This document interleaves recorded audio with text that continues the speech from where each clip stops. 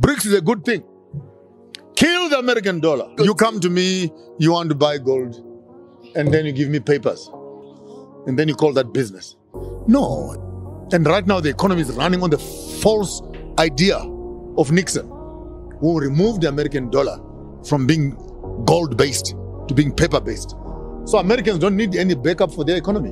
Or they're going to go to a photocopying machine and photocopy more papers. We are going to be reaching a time right now in Zimbabwe where all the gold that was stolen by the Europeans is going to come back to Africa. How? When we sell you our maize, we sell you our flowers, we sell you our coal. We don't want some damn pieces of paper money in our accounts. Pay in gold. Bring it back from your reserves in London, in Lisbon, in New York, in Frankfurt. You want iron ore and manganese. You want bars of gold.